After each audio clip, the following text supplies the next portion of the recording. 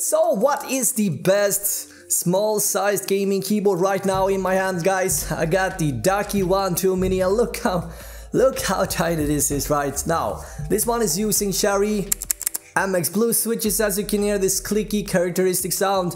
But yeah, this keyboard actually comes in a wide range of different Cherry MX switches. In this video, I'm gonna test this out. Is this something you maybe want to game on? Let's find out. So hey, how is it going, guys? It's Robin here on RB and Hardware. On this channel you'll find PC hardware as well as gaming peripherals, and so if you're interested in that, consider subscribing and don't forget to tap the notification bell so that you don't miss out on future videos. And in this video we're gonna take a look at Ducky's latest gaming mechanical keyboard. It's called the Mini RGB, and with that said, what is your favorite key switch? Let me know in the comments. With that said, let's dig into it. So this is the first time ever for me using what's called a 60% sized keyboard. So essentially what this means is that this keyboard is 60% the size of a normal sized keyboard. So I've been super excited to unbox and give this one a try ever since I first ordered it. Months ago actually. I had to write this down, but my first initial thoughts right after unboxing it was number one,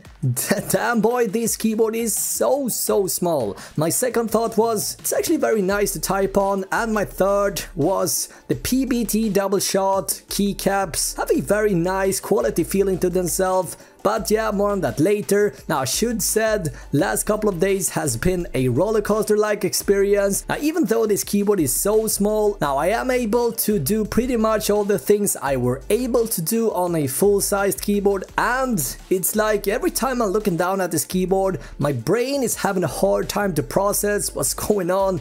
It sounds a bit silly, guys, but try and follow me here for a second. When I'm sitting at my chair, right, looking down on it, the sight that I'm witnessing is laughable in my head. It looks unusable, but when I turn my focus to the monitor and start typing, for some odd reason everything just works. All the keys are where they're supposed to be and every keyboard shortcut is working, and yet for some odd reason it takes up no space on the desk. It's so weird to me, and I don't even know how to explain this in words. You kind of have to try this out in order to fully understand the roller coaster ride I'm taking every time I use this keyboard. By the way, this is the same keyboard as Tfue uses. But yeah, enough of that. Let's talk a bit about the specifications. So we got full N key rollover here without any type of ghosting. We got 1000 Hz pulling rate and a detachable USB Type-C Gen 2 non-braided cable. Now the function key right next to the Windows key is on the far right hand side of the keyboard, and this key pretty much replaces all the extra keys a full-size keyboard have. Now almost every key now have two functions or layers here. Let's take the K key as an example here. It works as the letter K, of course, but when you hold the function key down, it all of a sudden transforms into a down arrow key. Now hiding common keys under a layer like this would have been devastating. Thankfully, most of the keys that are hiding under the function key layer are keys you aren't typically needing for playing video games. I say typically because there are exceptions, of course. Now I'm gonna be 100% honest, I didn't think I was gonna say this, but even though this keyboard is considered to be 60% the size of a full-size keyboard, I honestly don't miss that many keys really. Occasionally I actually do kind of miss the arrow keys from time to time, like for example when I'm typing and when I want to move the marker a few lines up or to the left, for example, I need to hold down the function key while pressing either J, K or L in order to move the marker. It definitely takes some time to adjust to these type of things. So here's another example. When I'm trying to search for something on Google or YouTube, and YouTube and Google suggest tool pops up, and let's say I want to move the marker to the second suggestion. This is another typical example when arrow key works incredibly well. This is one of the reasons why I think it's so important to have these things in mind before picking this up. If you, let's say, are heavily relying on the numpad or using the arrow keys a lot, then I would definitely look for something bigger here.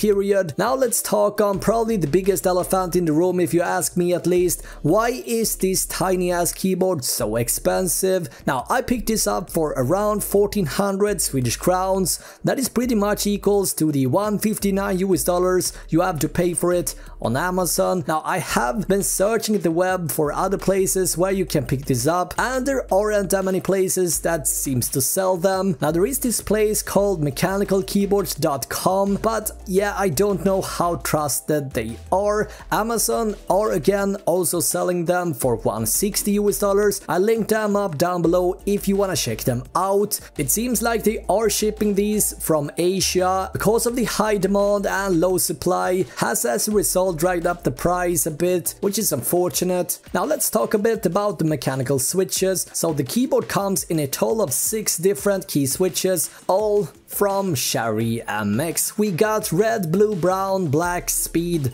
and silent red. Now if you are all new to switches, I recommend visiting a local shop and get a feeling for what might be a good fit for you. That being said, I went with the blue ones on this keyboard, which is a click key switch that requires about 50 grams of force to activate the switch and an actuation that happens at 2.2 millimeter and a total travel of 4 millimeters. And this is what they sound like.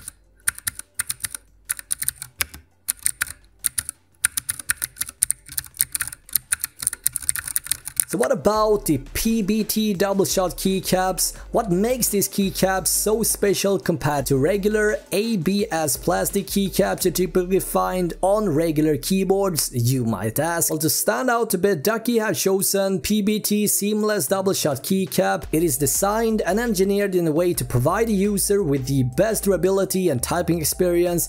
So they have this crispy smoothness texture to themselves that you don't find on painted keycaps, and so that is the major difference here. It's essentially a more expensive plastic and it's not painted directly, and so they won't get worn out as easily basically. Something we need to address also is that inside the box you also get a bag of 10 extra additional keycaps in a random color here. We got green, red, yellow or blue, and so with every keyboard Ducky is sending out you get an additional bag with a few extra keys, essential keys such as enter key, an escape key and a few more additional keys in a random color. These additional keys that comes in a plastic bag on the side is random, so you never know what you will find in yours. In my box I got the blue keys here. Having a peek inside the manual tells you all the secret commands in order to control all the functions on this keyboard, since there is no software, which is a bit of a bummer if you ask me. With that said, there is a total of 10 different RGB patterns to choose from here. Now I'm not gonna go over each of them in details, but I am going to show them here super quick anyways, all of which can be customized in various ways. But if you want to learn more how this works, I'll leave a link down below. On this keyboard you will find all the typical features you find on any premium keyboard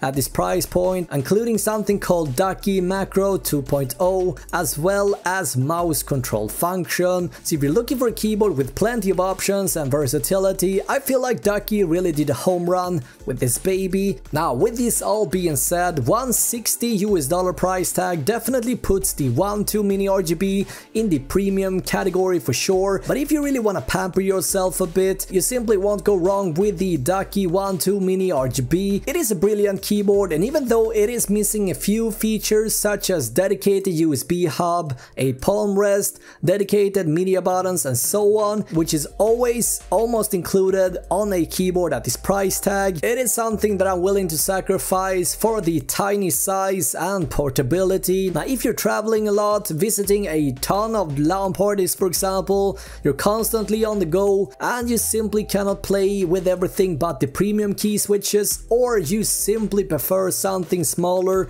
with tiny bezels, the Ducky One Tfue Mini RGB is a brilliant purchase in my opinion. Now if you on the other hand don't care too much for the size, there are better choices out there in my opinion that can save you the potential headache of pressing the function key every once in a while. But for just gaming alone, I didn't have to touch the function key even once. With that said, what is your favorite key switch? Let me know in the comments. Now I'm gonna be back with a brand new video in just a day or two. Until then, have an awesome day, right?